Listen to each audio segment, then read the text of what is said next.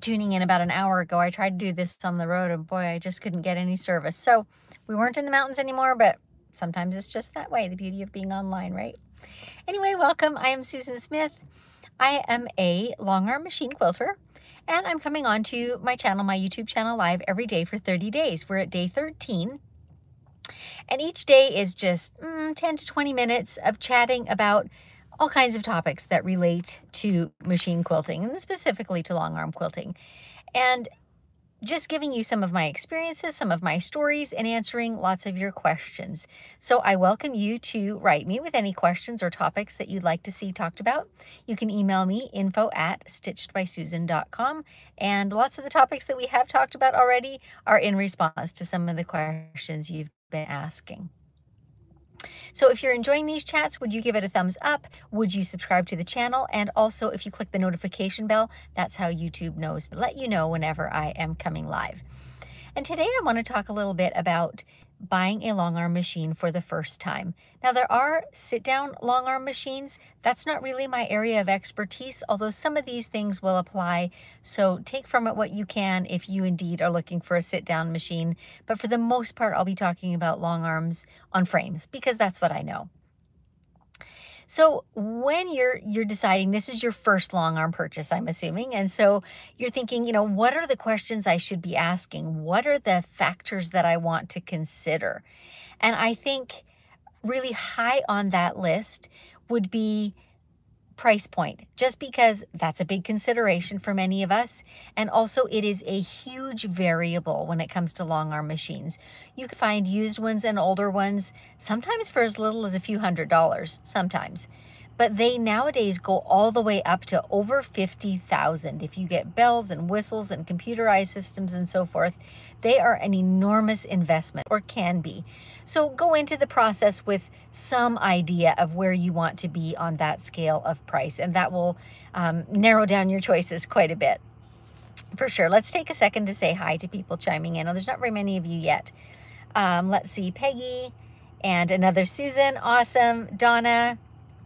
I'm in the market for a long arm, but currently have a sit down. Well, I hope some of these tips will be helpful for you and get you thinking along some tracks. So it'll be helpful. And Angela, joining from Alberta, Canada. APQS owner times 1 year. Cassie in Cleveland. Awesome.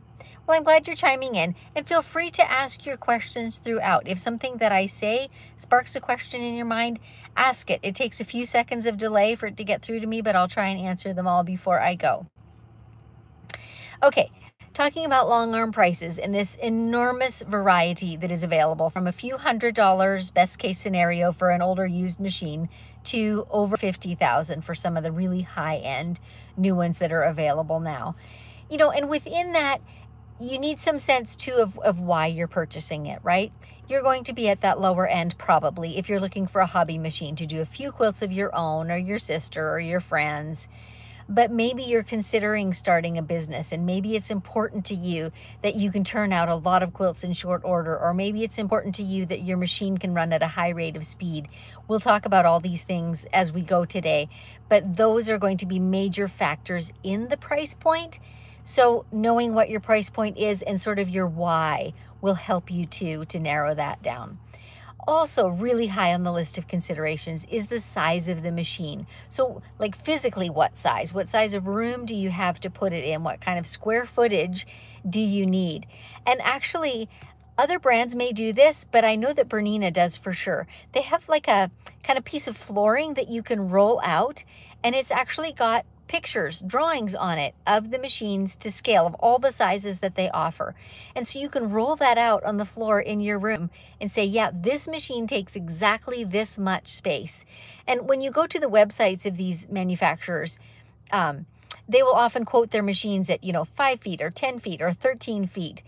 Don't take their word for that. Like, actually go and find the specs for the machine. They'll be on their website too, but there will be specific inches. So Bernina's 11-foot machine, for example, is not exactly feet. I can't even remember off the top of my head how many inches, but you'll need to know those exact inches, especially if you're working in a tight space and need to have clearance.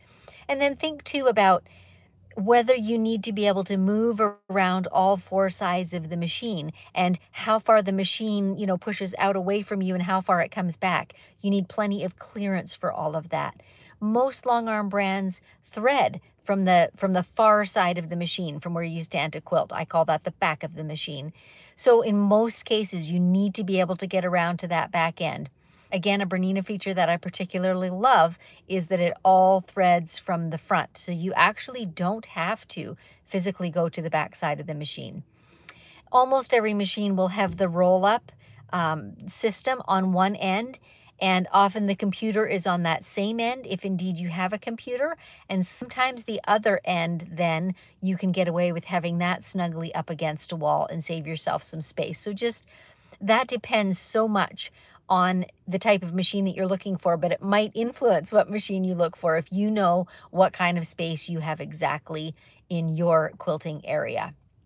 I know people actually who have taken off closet doors so that the machine can extend into a closet. I know multiple people who have given up a dining room table to set a long arm in their dining room, or put one against the back of the couch in the living room. Like, there's all kinds of creative ways to do it. So think outside the box, but you do need to know that space. And size-wise too, you also want to consider your own personal size. The throat depth of the machine, so that's the distance from the needle to the back of the machine, and it's kind of how far out that machine will go and still quilt. I run a 24-inch, and for me, that's about as far as I can quilt, and even the furthest edges are not the most comfortable. I save that for just when I'm trying to do one full block or something, but most of my quilting, I do just a little bit closer to me. And if you're a short person, a 24-inch might be just too long for you. There are bigger machines than 24-inch. I know Gamble does a 30 and maybe even a 36, which is just enormous. But it's really too long to quilt at arm's length. Those would be the type you'd use if you're always running a computerized system, and the computer then has this huge space that it can work on. So that's really industrial. Okay, let's see what comments we have before we go on to other things. Erin, Bobby, Pat, another Wendy, Paula, Linda, Sharon, Beverly, I did buy a baby lock Gallant because it's just for me and not for business, just a $5,000 investment. Yep. And that's so wise, Beverly, like to know what you want, right? So I bet when you were thinking about that machine, you probably mentally calculated, okay, I can send out X number of quilts to a long armor for so many dollars per quilt, or I can invest in a machine, and after X number of quilts for myself, I've covered the cost of that machine. So it could be a very wise investment. And something else that you want to think about too, right now, long arm machines are holding their value extremely well. They have a resale value, much like a car does. But, sometimes they're more in demand, used ones, than others. Right now, used ones are particularly in demand. And so it seems like you can buy a machine and use it and use it and use it, and then go and sell it and make back almost every dollar that you spent on it. So keep that in mind too. There is a certain resale value. There's always something of value in that machine. They tend, especially the more industrial kind of mainstream brands, they're built for the long haul. They're not built like our washers and dryers are to peter out in 2 or 3 years. I know lots of people that have 25-year plus old machines and they're still going strong. So they're generally built to last, and so they hold their value well in that way. Okay, Bobby, I have the same machine as Beverly. How long have you been using it? I'll let you guys chat. Deb in Brantford, Ontario. Teresa in Oklahoma. Kathy, Helen, Cassie. Great. Nice to see you all here. I'm not seeing questions yet, so I'm just going to keep chatting a few more minutes. So we've talked about overall price. We've talked about the size of the machine. Another important thing to consider, of course, is its features. What features are important to you? When I bought my first one, almost 9 years ago now, there were still a lot of machines out there that did not have regulated stitch mode, especially because I was looking at used machines, which were even older, right? My first machine, I think, was built in 93. So we're talking 30 years ago now. So that was, I had to consider, do I want stitch regulation or not? Now, more and more, you're seeing machines that do have that. It's kind of like air tilt and cruise in a car. It used to be an option, and now it's sort of in every car. But still, there are machines that don't have it, and they're also always less expensive. So do you need that stitch regulation? Consider that. But beyond that, there's lots of other features, such as channel locks, some that are only, you know, digital, and some that are more mechanical, like magnets. So, you know, is that a feature that you want? And then there could be extras like overhead lighting or hydraulic lifts, or even there's a hydraulic advance where you don't have to crank your quilt, but it has a motorized advance. I don't even know what the term is for that. I'm sorry, I've never had one, so I'm not sure what that's even called. Features like that. Then other features like I mentioned that my Bernina loads from the front end, where most long arms load from the back end. That's a nice feature for me. Onboard bobbin winder, or not, you know, having a separate one. Needle types. Most long arms require a round shanked needle.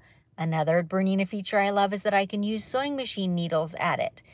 The feet that go on them. Different brands have different, they're accessories, just like they are for sewing machines. And some brands only have a few options, and some brands have a bajillion options. So they might be couching feet, they might be ruler feet, they might be, oh gosh, there's a number, different feet for, like for doing free motion quilting, different levels of visibility, U-shaped ones, round ones, spoon-shaped ones, or cup ones.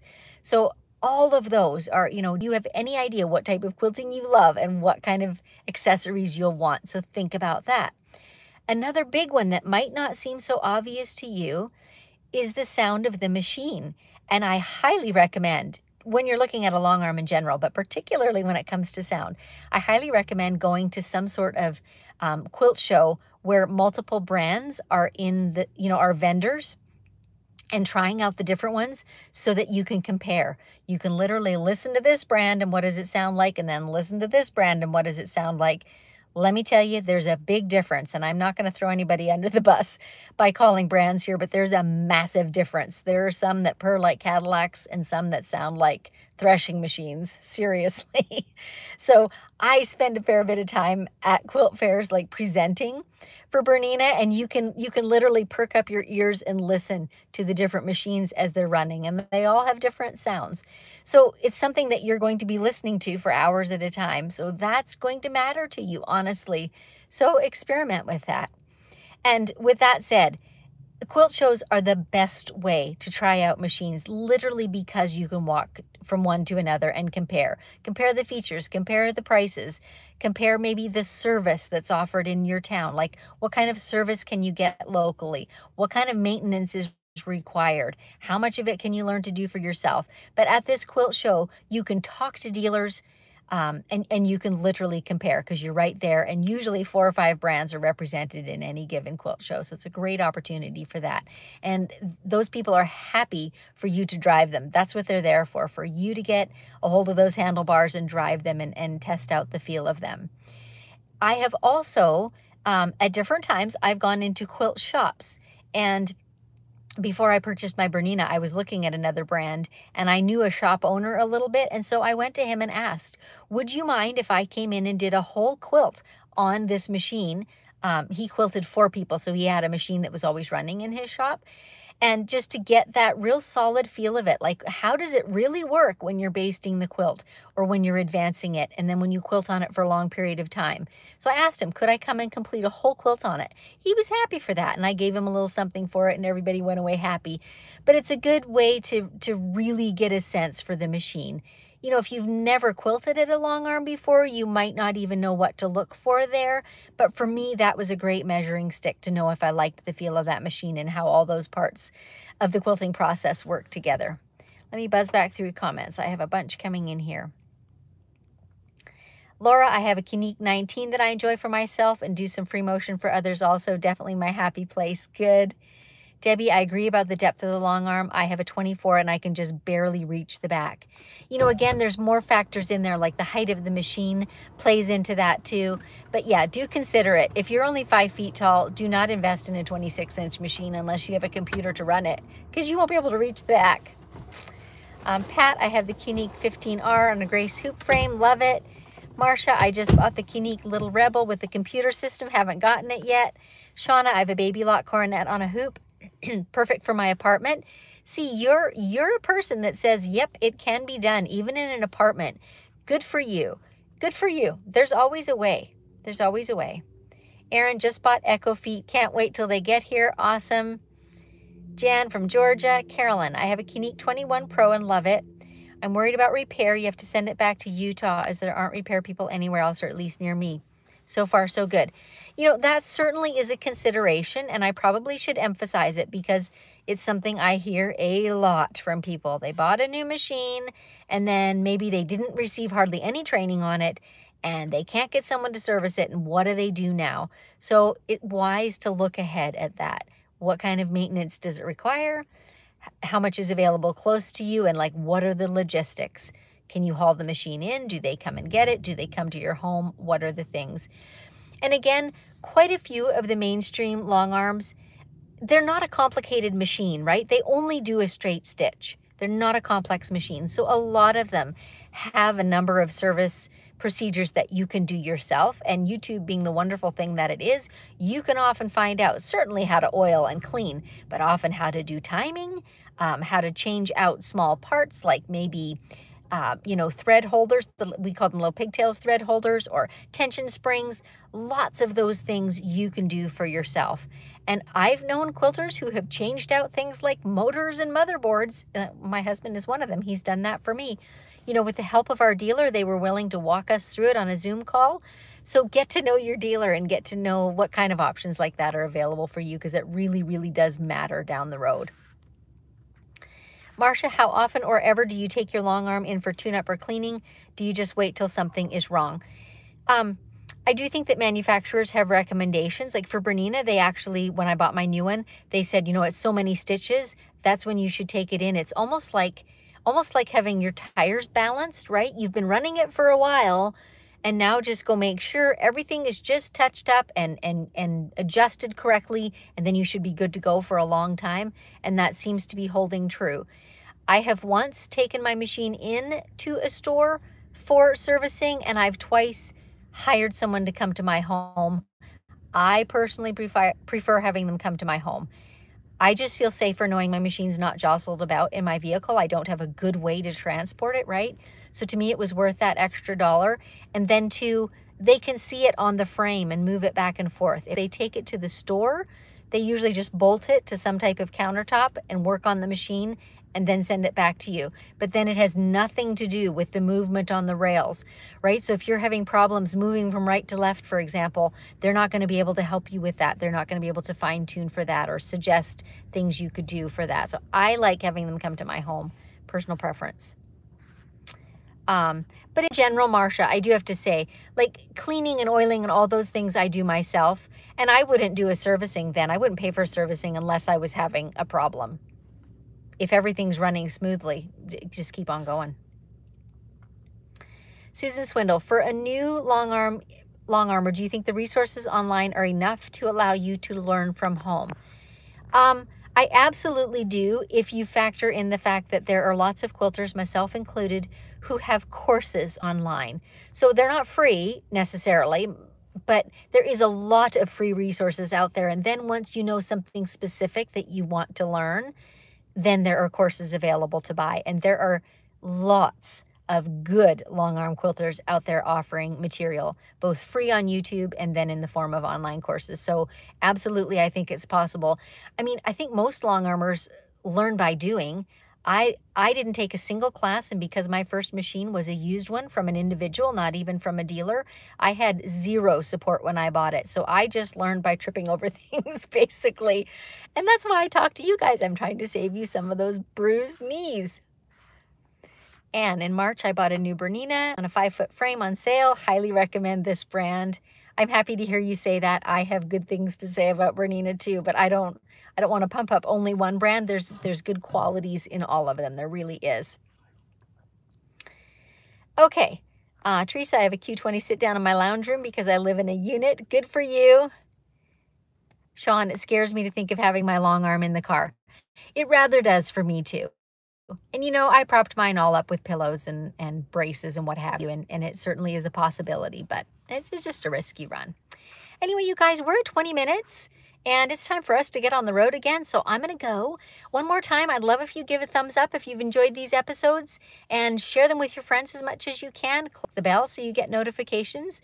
And I will be back every single day for 30 days, so until the 27th of October, with quilting related topics. Feel free to email me if you have a topic you'd like to discuss. info@stitchedbysusan.com. And let's see. Oh, a couple questions coming in. Susan, how do you evaluate whether a used machine is a good buy? And Quilty Linda is saying you get what you pay for. You know, true, although I've known people to get really sparkling good deals too. But to the Susan who asked, how do you evaluate whether it's a good buy? Number one is you literally could call a dealer and ask them. You know, you could say, I'm looking at this model, this old, this many stitches on it. What do you think is a range, a decent price? And another place that is a good resource for question asking is Facebook groups, because you'll hear from all kinds of owners in there, and you'll get a million answers, maybe only 100 good ones out of that, but it is a good place to ask questions, and people will certainly chime in with, you know, my machine is X, you know, old and still worth this many dollars, and it will help you to gauge that range of where a good buy is.